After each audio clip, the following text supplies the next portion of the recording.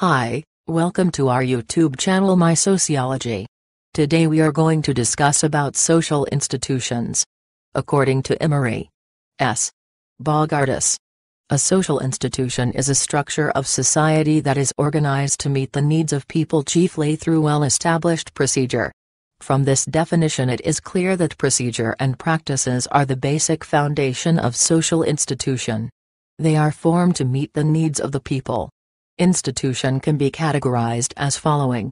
First one is family and marriage. The second one is economic institutions, which are related to the production and distribution of the basic necessities of the individuals. The third one is political institutions, that performing the control and regulation of the society. The fourth one is religious institutions, which are related to the religious life of the individuals including education.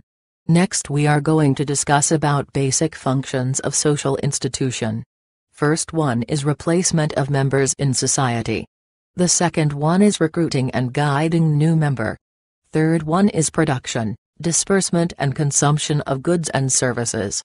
Fourth one is awareness and establishing a sense of purpose. I hope everyone understands the class. Our next class is about social groups. If you like the video, please press the like button or dislike if you do not like the class.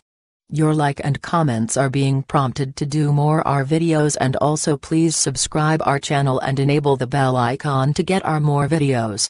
If you want to get slides shown in the video, please visit our website or like our Facebook page.